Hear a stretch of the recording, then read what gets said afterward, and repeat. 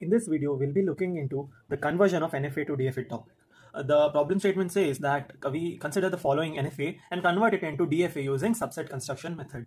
So firstly, talking about the conversion of NFA to DFA, there are two methods. One is the subset conversion method and the other one is lazy evaluation method. So in this video, we'll be discussing about subset conversion method. So this is the NFA given, and we need to convert this into DFA. So first, we need to write 2 power q values. So that is the possible combinations which could be made from the given NFA. So 2 power q. Here q is equal to the number of states. As q comprises of q0, q1 and q2 here, 2 power q should comprise, q is the total number is 3, right? Mod q gives 3. So 2 power 3 gives 8. So there are totally 8 possible combinations. So let's write what are the combinations. First, it could be null 5. Next, q0, q1 and q2. q0, q0, q1 is possible, right? Then we have q1 and q2 possible. Then we have q0 and q2 possible. And then last we have q0, q1 and q2. So this 2 power q are the possible states.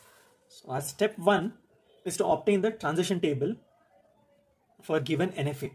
So here we can write transition function of NFA 0 and 1 here. On this side we have q0, q1 and q2. q0 being the start state and q2 being the final state. q0 on 0, is there anything? No, it's unknown. So let's write it as nil here. And q0 on 1 gives q1. q1 on 0 gives q2. And here q1 on 1 is unknown. q2 on 0 gives q2 itself. And q2 on 1 also gives q2 itself. So our first step is done. Our second step is to draw the transition, construct the transition table for DFA. So transition table construction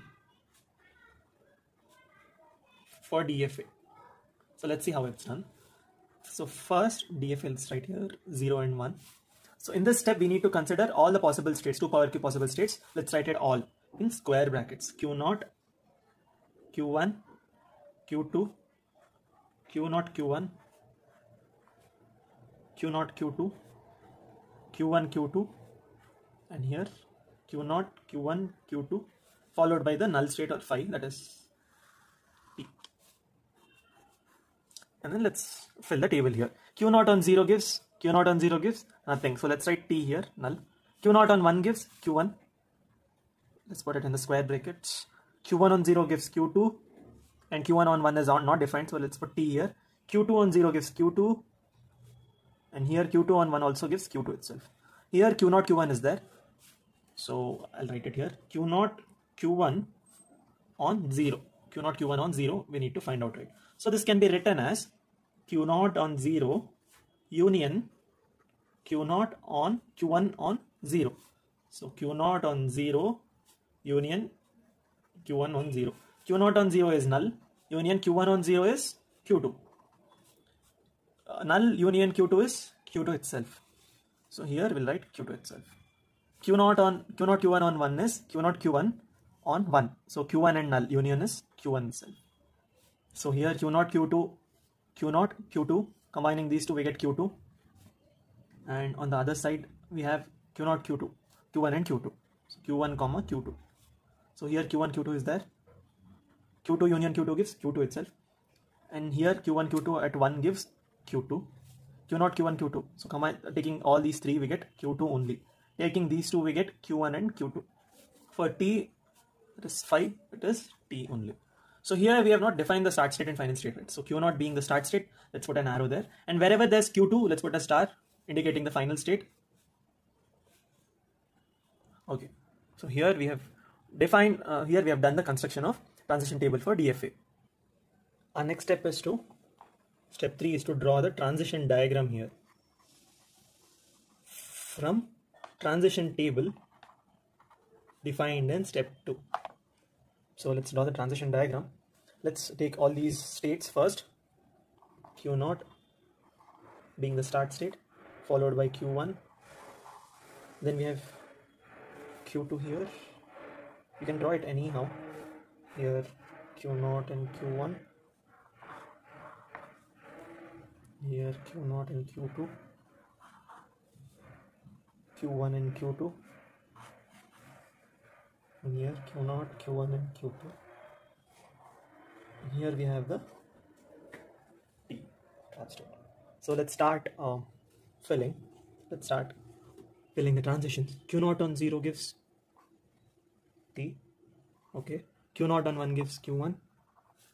Q1 on 0 gives Q2. And Q1 on 1 gives T. And for T, always it is self loop, we know, trap state. And then Q1 on, next moving on to Q2. Q2 on 0 gives Q2 itself. Q2 on 1 also gives Q2 itself. So here also 0, 1. Next, Q0 Q1 on 0 gives Q2. Q0 Q1 on 0 gives Q2.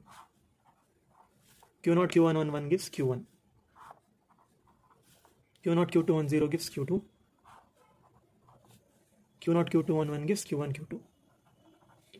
Next, Q1 Q2 on 0 gives Q2. Q1 Q2 on 1 also gives Q2 itself. Then we have Q0 Q1 Q2 on 0 gives Q2. Q0 Q1 Q2 on 1 gives Q1 Q2. So here we have defined all the states. So transition diagram for all the states is done. Our next step is to define the NDFA value. That is Q.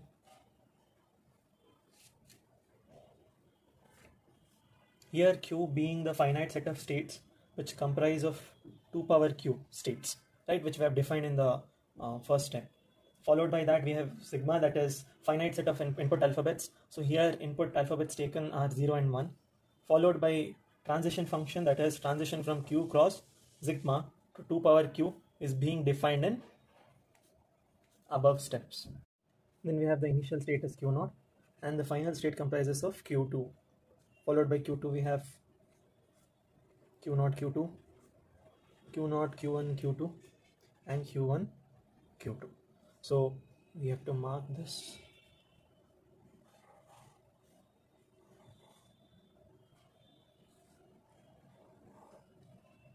Yes, and Q1 Q0 being the start state. And next step, so yeah, we have completed drawing the transition table and drawing the transition diagram and defining the DFA. So I hope you have understood how to solve this question. If you have any doubts, do let me know in the comments and subscribe to my channel. Thank you.